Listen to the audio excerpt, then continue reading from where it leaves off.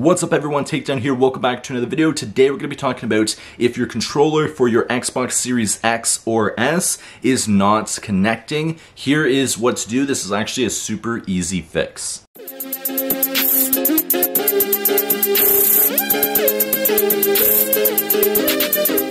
The first thing you're going to want to do is to confirm that your controller is paired with your Xbox. To do this, you're going to turn on your Xbox, you're going to press and hold the Xbox button on your controller until it turns on.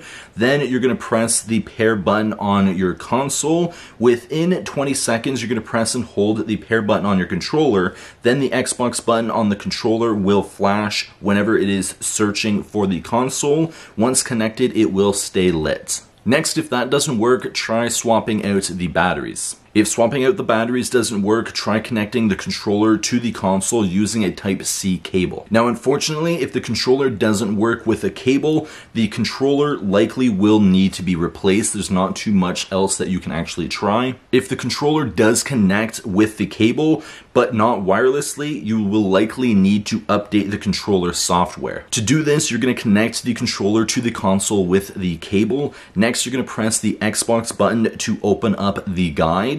Next, you're going to want to select Profile and Systems, then you're going to select Settings. Under Devices and Connections, you're going to want to click on Accessories, then you're going to select Controller and click on the three dots. Next, if there is an update available, you are going to want to click on Updates. Once update is complete, unplug the cable and try connecting the controller wirelessly to your Xbox. Hopefully after doing all of those steps, your controller is now connecting to your Xbox wirelessly.